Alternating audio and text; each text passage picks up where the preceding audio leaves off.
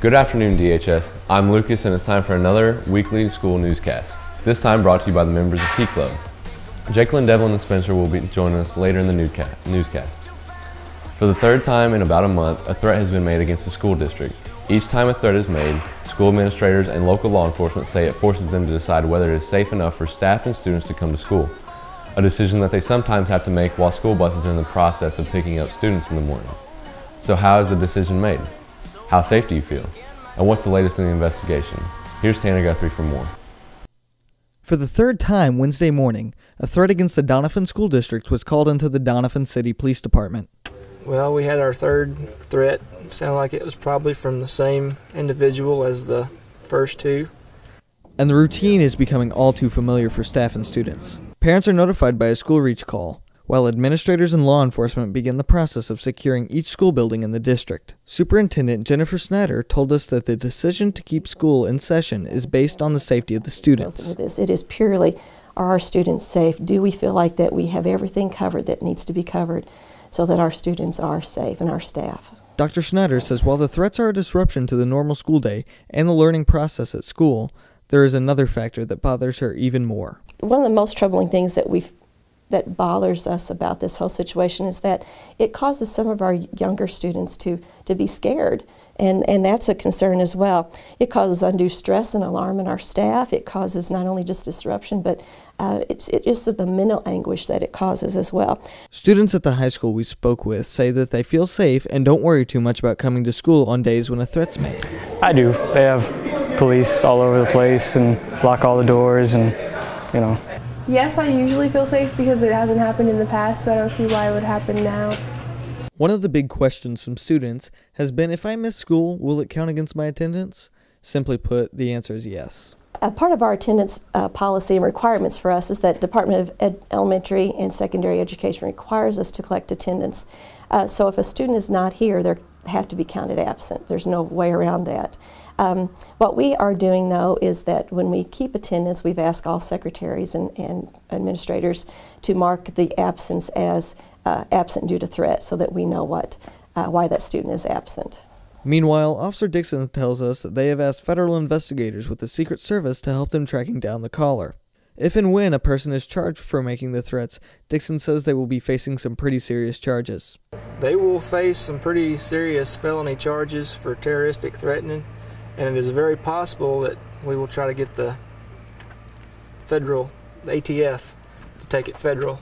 In our conversation with Dr. Snyder, we found that the decision to keep school in session is very personal for her as well. And you know, I know that I don't have students that attend here that are my own children, but as an administrator, it's hard to, maybe from where you're sitting, to think, oh gosh, you know, she just thinks, she doesn't think that it's our students or me or affecting me. But when I think about our students and our staff, I care about them very deeply, and I don't know if I could live with myself if something did happen to one of our students because of a decision I made.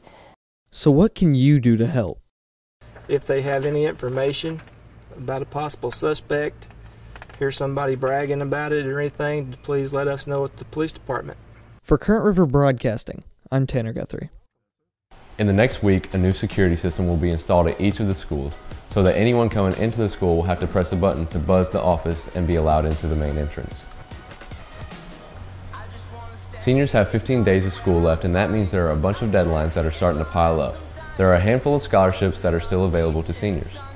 The deadline for the Billy Yates Hearts for the Arts Scholarship is today. It is open to any senior going into the arts such as music, visual, and performance arts.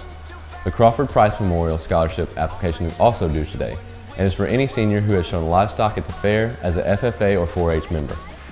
Finally, the PEO scholarship is for a junior girl who has at least a 3.4 GPA on a 4-point scale. See the counselors for an application, which is due May 9th. Permission slips for the trip to Registration Rocks at TRC next Tuesday are also due today.